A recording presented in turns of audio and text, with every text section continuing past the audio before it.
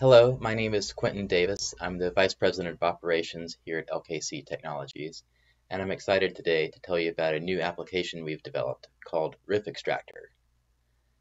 The RETeval device generates PDF files, which are great for reviewing results, printing them, and archiving them. But it's not that great if you want to, say, collect data on 100 subjects and measure some scientific parameter between them, because the PDF file is human readable, but you need something that's machine readable. For these applications and others, the RETeval device also stores a raw data, or RFF, also called RIF file, which has all the digital information needed for doing these kinds of studies with a machine readable format. To look at one RIF file or RFF file, there's an application called RIF Browser, which lets you do that. But that's also kind of onerous if you have 100 ones. You want to do something that's more programmatic. That's where the rffextractor utility comes in. So the rffextractor tool can take a collection of these raw data files and output different information from them into a CSV, or comma-separated variable file, which you can then analyze in whatever tool you like to use, whether it's Excel, MATLAB, R, Mathematica, SAS, you name it. So to demonstrate this, I'm going to do two things. The first one, I'm going to look at the age dependence of the ERG. And the second one, I'm going to look at the effect of the flash duration on the photopic flash ERG. So to start with, you need to open the rffextractor utility, shown here. And it has a section here to take a collection of raw data files. Then it has a section for recording patient information, stimulus information, the cursor values that are measured during the measurement process. You can also export the reported waveforms as shown in the PDF report, the raw waveforms if you want to. Those are the raw A to D values if you want to do your own analysis. You can also look at the pupil waveform. In multimedia, you can export videos and images taken in the infrared during the measurement process or just before the measurement process.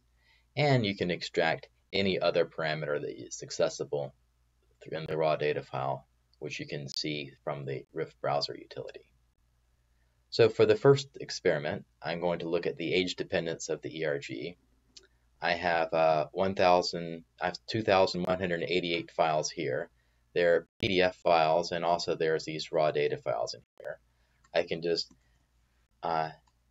collect all of them, all 2,188, and copy them over, and notice there were 241 raw data files in there. I don't really need the patient ID or the tested eye or the electrode package type to do this age, so I'm going to turn those off. Then I'm going to create my spreadsheet, and I will go to the folder that I'm in, maybe type in age because I'm interested in the age dependence. Then it will read the 241 files. Instead of you having to key in that information, it did it all for you. It made this CSV file immediately openable in Excel, and you can see all the results. So first column is patient birthday, second column is testing date. You can kind of see there's a short description and a long description rows, and then there is just lots and lots and lots of data from these 241 files. I was interested in age, so we had to compute the age. So I'll type in age, and then the age is simply the testing date minus the birth date, but we need to divide that by 365 because Excel stores that in days. Then you have to tell Excel that this is a number, and you can see this person was 51 years old. I can copy that formula down through all the data in the file. You can see that there are thousands of measurements from those 241 subjects. In fact, there was 4,016. And now I can plot, well, let's go back up to the top here. Before I can plot something, let me filter and only get, say, the ICEV photopic trolling-based flash.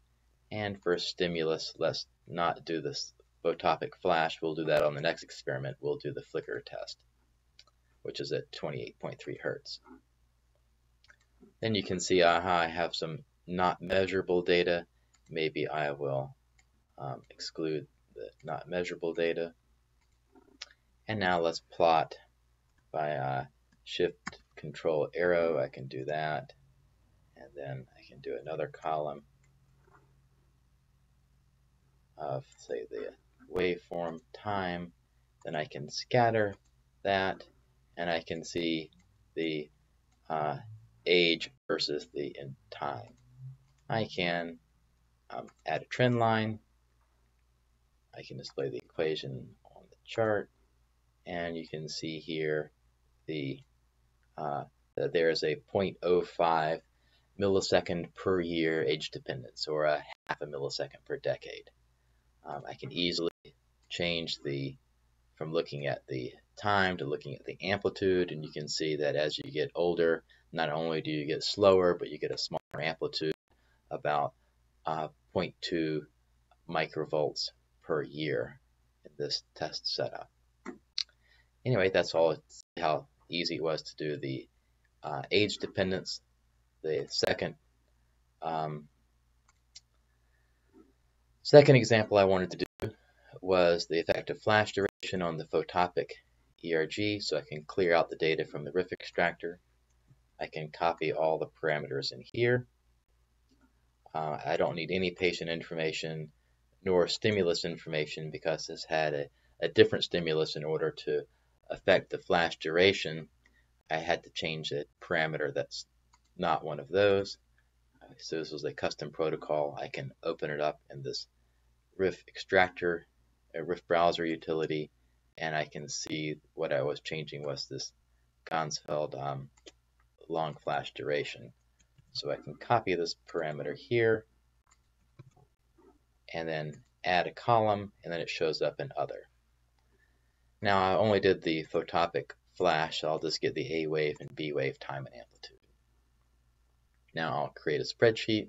So the spreadsheet is going to have 5 columns. Let me save it in my flash duration folder. And here it is. I can open it up, and there's the 5 columns. Now I wanted to measure the effective flash duration, and Excel likes the x-axis to be on the left side, so I'm going to move that flash duration column over, and then I'm going to plot it versus one of the ERG parameters, and you can now see how the A wave time is affected by the flash duration. I can also look, instead of the A wave time, the A wave amplitude, or the B wave time, or the B wave amplitude. So yeah, there was 266 data points. They were done in a randomized order to make sure there was no time dependence, and none of that stuff matters. Super easy to do the data analysis using the RIF extractor tool. Anyway, I hope this whets your appetite to using the RIF extractor. Some of the things I didn't talk about was the raw waveforms, the pupil waveforms, or the multimedia extraction. But I thank you for your time and attention.